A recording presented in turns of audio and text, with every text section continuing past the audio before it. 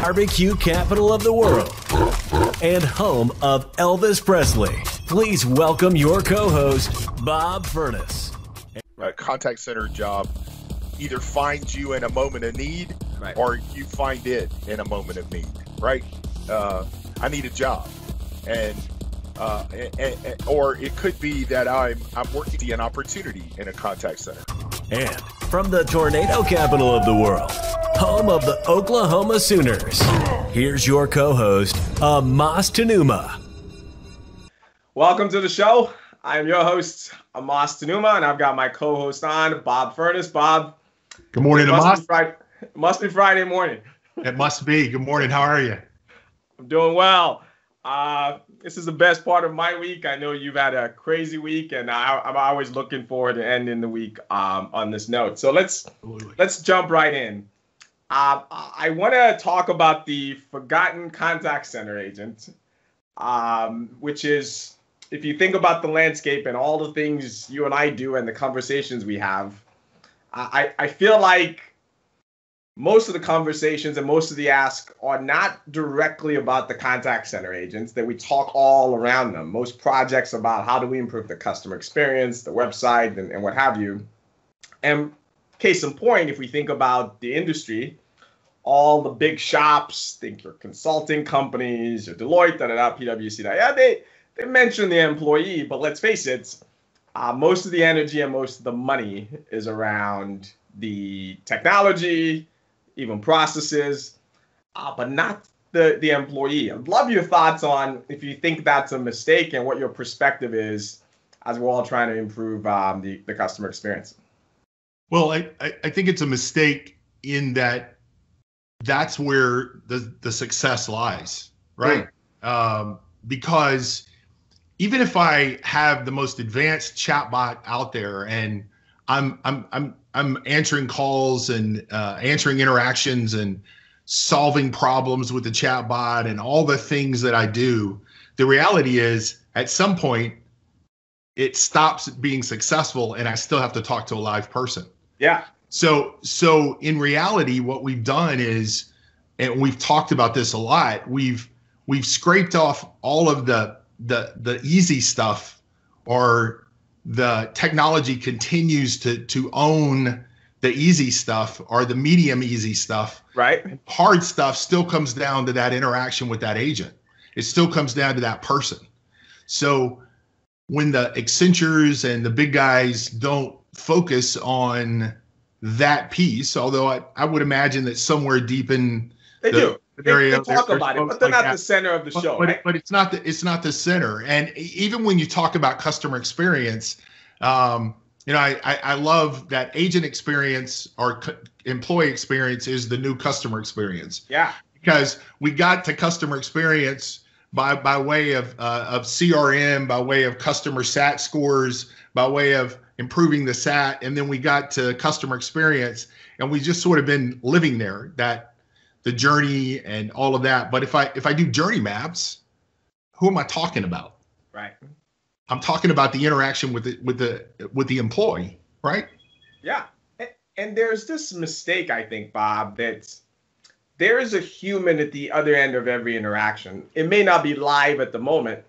In other words, even these knowledge bases, even these chatbots and what have you, you have these knowledge workers. There's this thought that it's an IT person that makes the chatbot or whatever it is work. It may configure it, but it's someone who has knowledge, right? Domain expertise about your customer service or sales or whatever you're doing, who is writing those articles. They're all part of this. And so I think part of what you're saying is this idea that we need to put the agent needs front and instead of doing things to them, right? Like, it's like, let's give them more. Yeah. It's like, here's this new tool, you're going to learn to use it, as opposed to reversing that and saying, let me put you at the center of the thing for once and think, what do you need and what makes more sense for you? And I'm doing this for you. And that's the change in the paradigm. And so I don't want to make it sound as though agents don't have new tools and da-da-da. Yeah, the desktop is improving everywhere. I just think the focus of it is more about, let me put this thing to you, as opposed to really most organizations aren't focused on, let me improve your experience. Well, I talked to someone yesterday that the catalyst for that interaction was, we're trying to take cost out of our service environment. So they're stuck on that. What we're going to do is we're going to improve the technology, and we're going to be able to eliminate some full-time employees. Right. And the reality is, in my opinion, I need to improve the customer experience by improving the agent experience, and cost will take care of itself, right? A byproduct. It'll be an organic byproduct. Yeah, but the reality is, I probably have things that I would need those employees to do that are adding value that the technology can do today, right? And you mentioned knowledge workers. How funny is it that you talk with a client, and if you're out there in podcast land and this is you, I'm talking about you. And you say, hey, I need a knowledge base. And the question back from the consulting company or the consultant is, so who's going to curate and write, right, manage, and handle those? Oh, well, the knowledge base, we have an FAQ. We're just going to put it in the knowledge base. Well, your knowledge base becomes unusable on day 3 because things changed, right?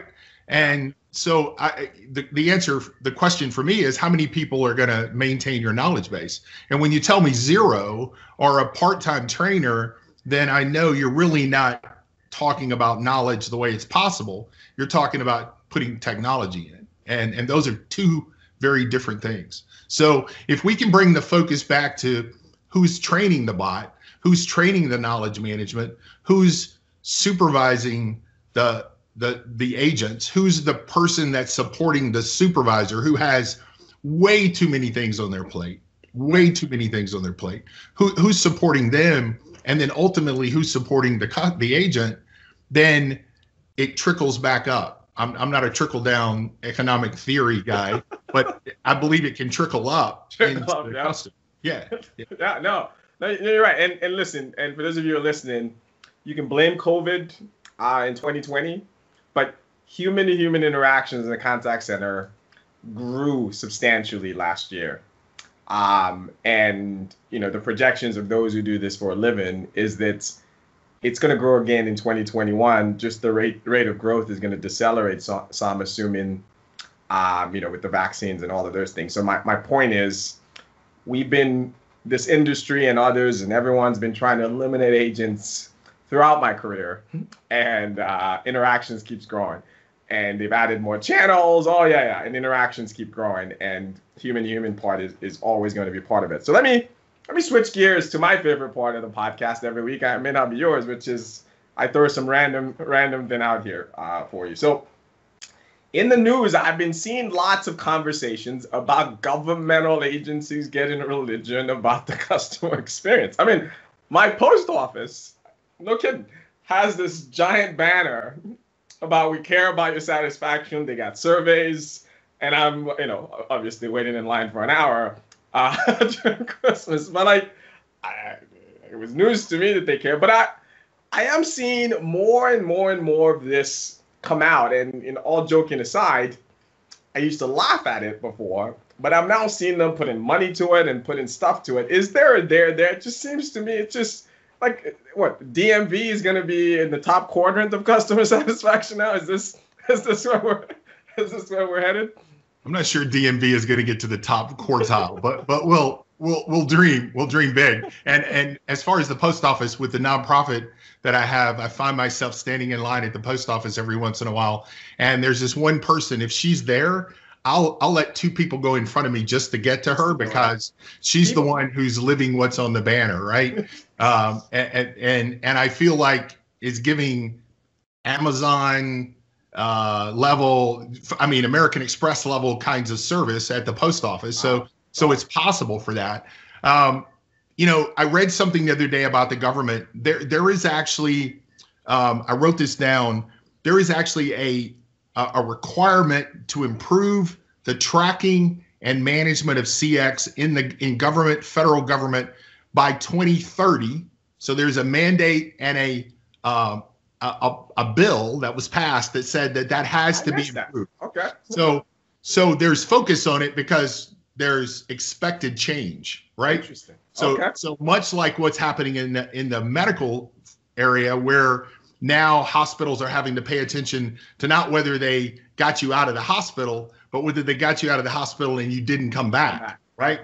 So now there's a focus from the government, and so the CX side of it is really important because it changes the paradigm of what you're looking for. So yeah, I think government entities are doing that, and the public sector marketplace is on fire with how do we improve? How do we get better at what we're doing? And we built a chatbot for a DMV that had 60 people on hold and improved to the point that that the governor called out that they had a much better experience. He used the word experience, which is just really cool that you've got a governor who's thinking about the experience of the citizen, because that hasn't been the case before.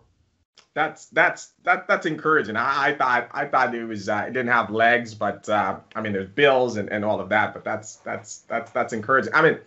I got to think that COVID exposed some of the flaws, right? Yep. And that's no doubt about that. Unemployment offices. You heard all those horror stories in my state. You just couldn't get a hold of anyone. It was just it probably exposed and hopefully that forces governmental agencies to do that. And I've seen plenty of stuff even in higher ed and public sector, like you said, in general. So I think that's a net positive. So let's go to questions from the community. I have a couple of them. One of them asks, what's the most important metric in the contact center? You and I have had this conversation plenty of times with the recording on or off. And then any advice for a new operations manager? So considering what we said at the beginning of the show, we would be remiss by not saying that the most important metric in your contact center is agent satisfaction. Amen. Amen. So are you surveying your agents? Do you know whether they're happy or not? Are you paying attention to turnover and figuring out what the turnover's caused by? So agent satisfaction. Is handle time coming up next? It's not, but it's definitely something you should understand. Not sure your agent should have access to it, but we can get into that in another show.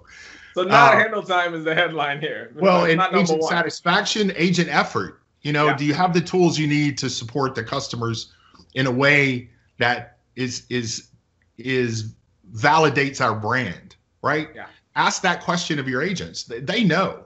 I think about a project we did where we were at this quasi government agency and we were trying to change. They had 120 clicks to get to this expected interaction on where the package was. And when we set it in front of the agent for the first time on UAT, he goes, okay, I'm thinking about not retiring because this is changing my life. This is awesome. Well, again, it was about, he knew how bad the interaction was. He knew what it was like trying to go through 120 clicks to get to the information that the customer thought he had at his fingertips. So, it's about the agent. You're spot on. And those of you who are listening, and you guys know this better than we do, which is that if you get agents in the room and ask them, what do you need? How can we make your lives better? They never talk about themselves. All they will keep telling you is, get out of my way so I can serve the customer. Give me tools so I can serve the customer. It's not like you get if you do agent satisfaction, as Bob's saying, the other tip I'm going to give you is, I know you're listening to this saying your company has some company-wide survey that the contact's going to get lost in. That's not what Bob's talking about. And we're saying you do your own that's very focused on them, because their job is very is unique enough from those in marketing and those kind of, like, focus on your people, because when they give you feedback, I remember I have to work hard to get them to say, no. Tell me what will make you happy.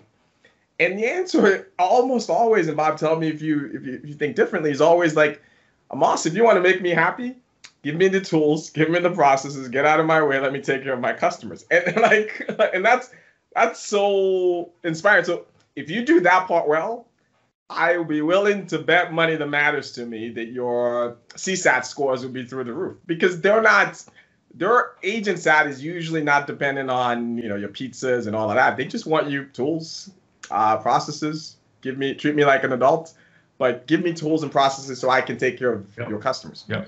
Well, and we would be remiss if we didn't say something about the metrics that drive success from a forecasting perspective. Yeah. And instead of handle time, I'm going to throw out available time. And what I mean by that is butts and seats.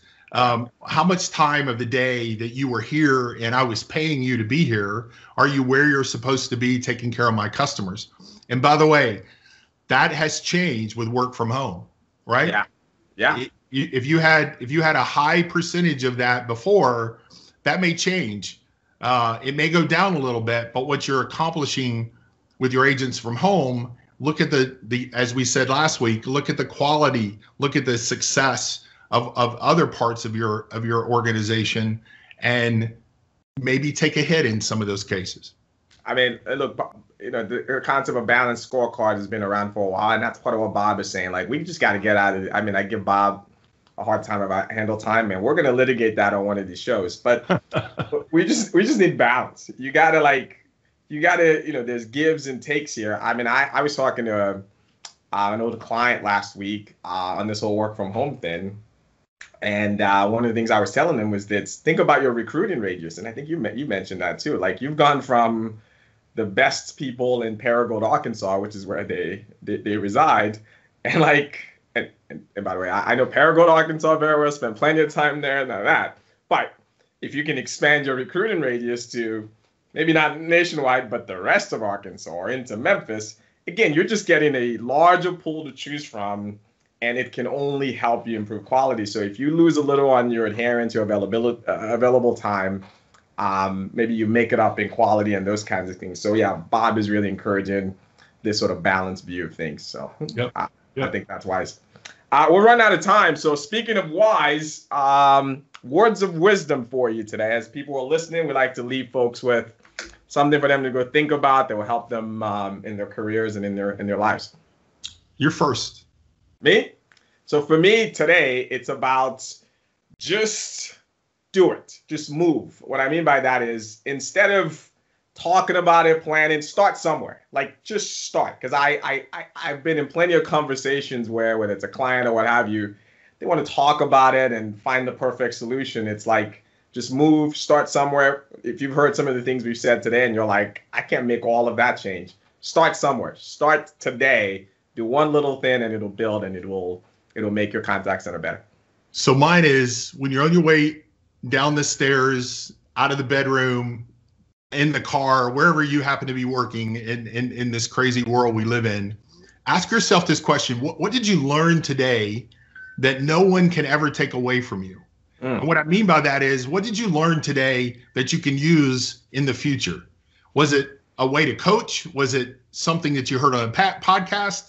Was it an article that you read? Was it an interaction with an agent that you went, wow, that worked really well, I'm going to use that again? But what did you learn today that you're going to use in the future? And if you can't answer that question, tomorrow has a new goal. I need to learn something that no one can ever take away from me. Wise words from Bob. Bob, thanks for doing this again. And for those of you listening, we will be back next week. Please subscribe wherever you listen to podcasts. We have a video version. It'll be available on YouTube and on our site, contactcentershow.tv. And tell your friends and share our show, and send us questions. We're here to make you guys better. So thank you all for listening. Thanks. We want to thank you for joining us on this episode of the Contact Center Show. If you would like to join the conversation, please visit us at contactcenter.tv. That is contact center, all one word, .tv. Or you can simply subscribe wherever you get your podcast. This has been a Beyond production.